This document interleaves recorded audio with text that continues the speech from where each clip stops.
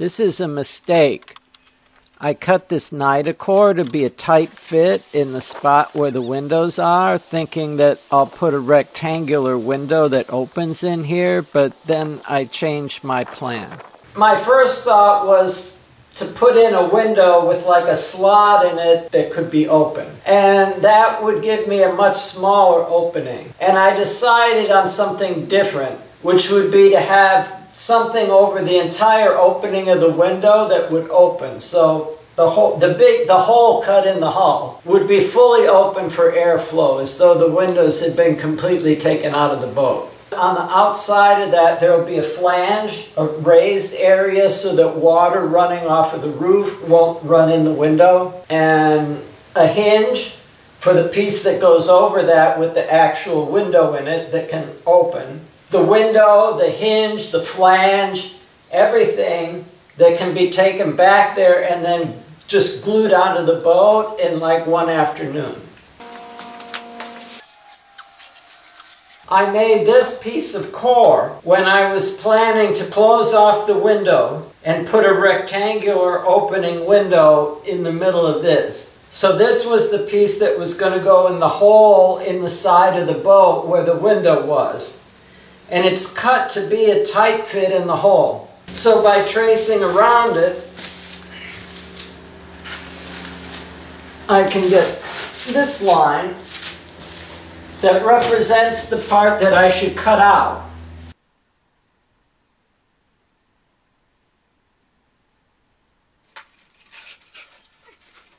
And like the honeycomb cord, the vinicel can be cut with a razor knife or an oscillating tool.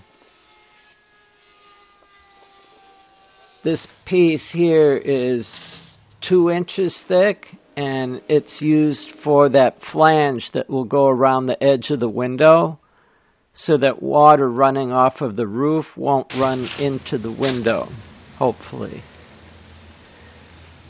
And it's a lot smoother after a little bit of sanding. And now I'm sanding some more and rounding over the top edge, because I want to lay fiberglass over this, and it'll be a lot easier with a curved edge. See, there's the 90-degree bend at the bottom and the curve for what's supposed to be the top. And it's at this moment that I realize I sanded the wrong side. And with any luck, this part will fit on the other side of the boat. And since I didn't have enough of that thick core, I cut these pieces out of that part that was cut out of the middle. Otherwise, I wouldn't have enough of the 2-inch core to actually finish the project. And this is how it looks now.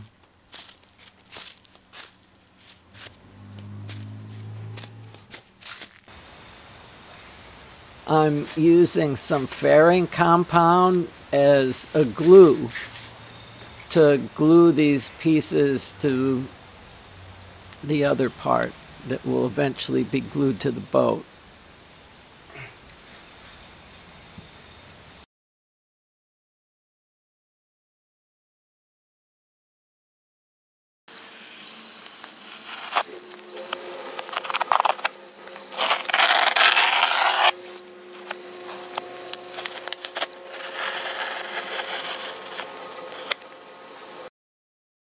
I'm using more fairing compound to make a radius curve at the edge where this meets the flat part that will be glued to the boat. And then all of this will have to be sanded really smooth before it can be fiberglassed.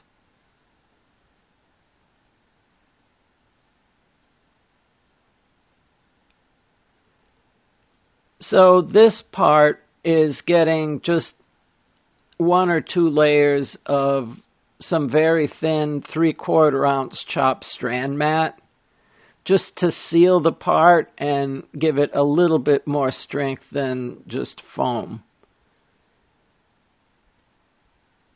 And gel coat will go nicer over the fiberglass, so it needs one layer of fiberglass. And the thin chopped strand mat conforms to compound curves really easily. Whenever I use this, you have to put more layers on if you need it stronger, but everybody thinks I really know what I'm doing when I use this kind of glass. And after about an hour, I can use a razor knife to cut off the excess that ran past the edge, or most of it. And then the next day I can use a sander to sand off the last of it and knock down any of those glass splinters. I'm going to use a trash bag and some packing tape to seal this, and then it will be used as a mold to make the next piece that will be the piece that the window will actually go in. It'll conform to curve over this flange on all sides and hold the window in the middle, and then up above there it should stick out enough to hold the hinge. So I'm making sure that the packing tape overlaps and that every place is covered with packing tape. And once that's done, I'm laying up fiberglass over that piece that I just finished.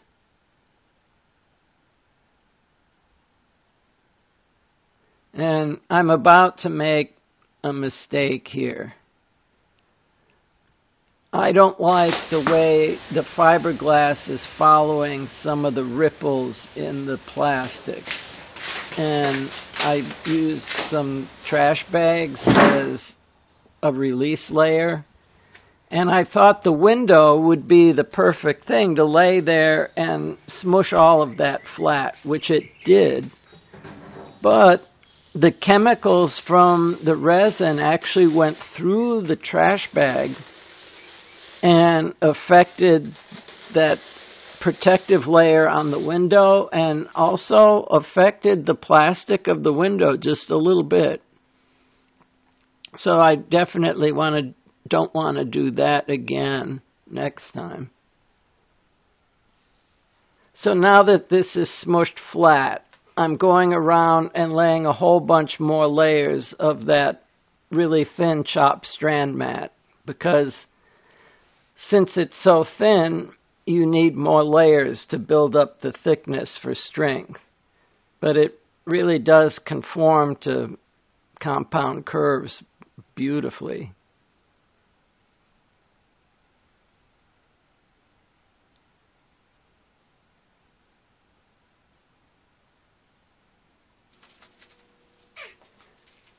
These pieces probably weren't necessary, and they're not going to be a part of the finished piece. I'm using some bigger pieces of fiberglass to fill in the center area rather than having it open there. And the only reason is to make the part stronger so it's less likely to break while it's being demolded. So this is the next day, and I'm sanding off any glass splinters and just basically smoothing this out a bit. And I have these plastic wedges for separating parts from molds. And once you get a couple of them in at the edge and it starts separating, once the third one is in, basically you could take the middle one and move it to the end. And that's what I just keep moving the middle one to the end and moving it to the end and walking my way along this until finally I get enough separated that the two parts will release.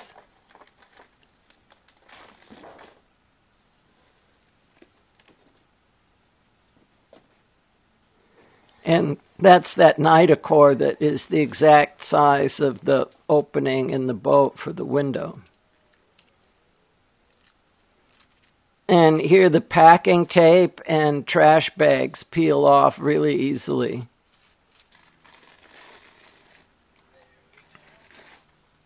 Leaving me with this part that is basically the perfect shape molded to fit over that flange around the window.